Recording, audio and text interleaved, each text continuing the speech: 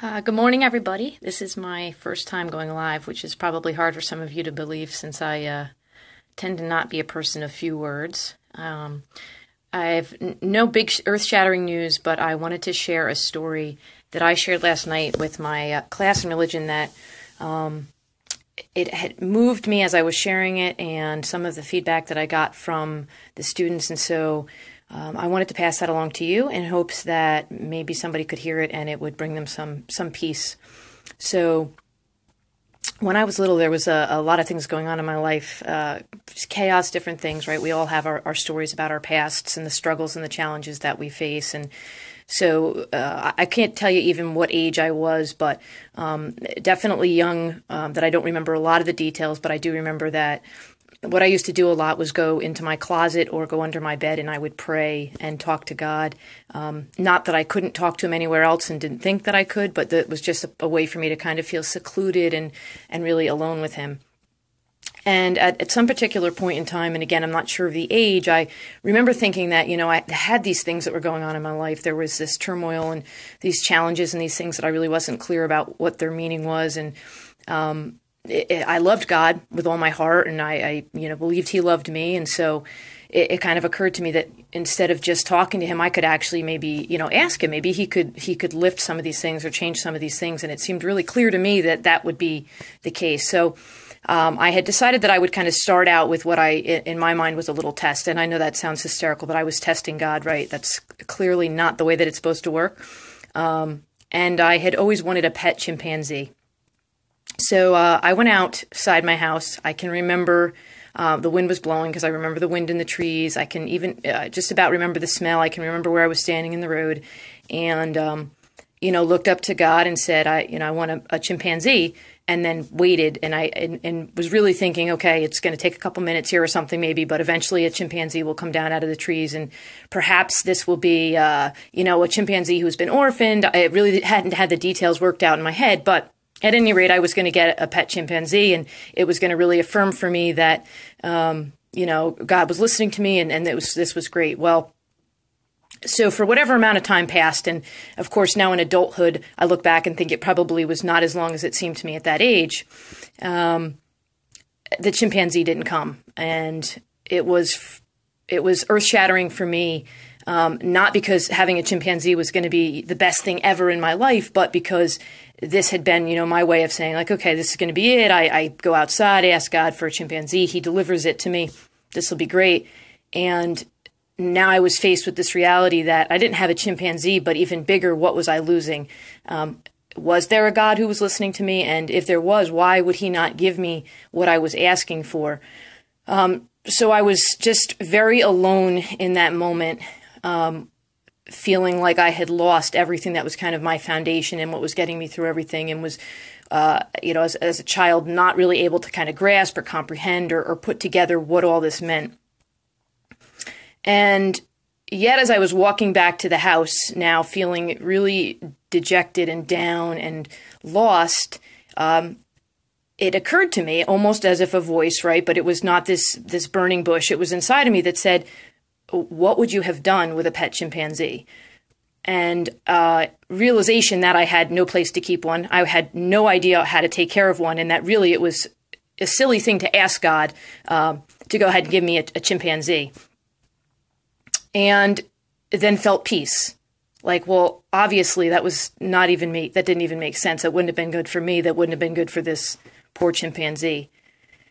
It was a turning point, and I'd like to say that at that young age, that was it. Then I never questioned it again and figured out that that was the way it worked. But as we all know, it doesn't, right? I have asked for many symbolic chimpanzees throughout my life and felt disheartened when they did not come down out of the trees.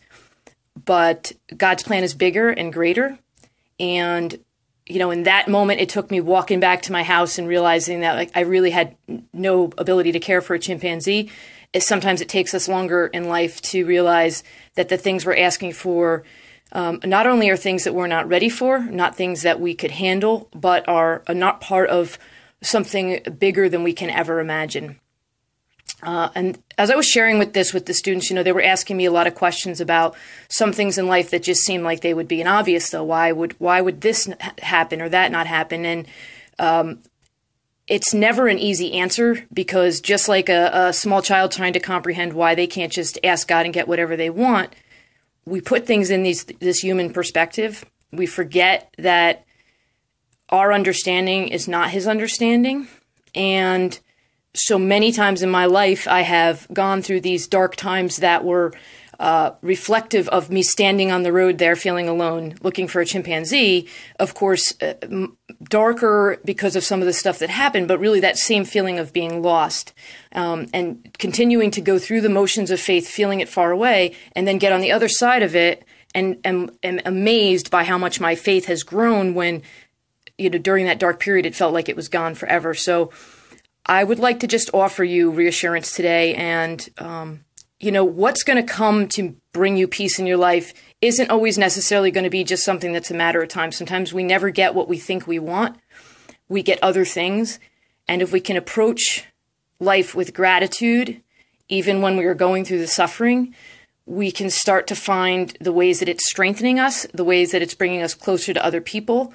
Sometimes it's something small, sometimes it's big. Sometimes God is actually really shouting right in our face, but we're just so wrapped up in the emotion of humanness that we can't quite get ourselves around that it's bigger than us, that it's not something that we're going to make sense of.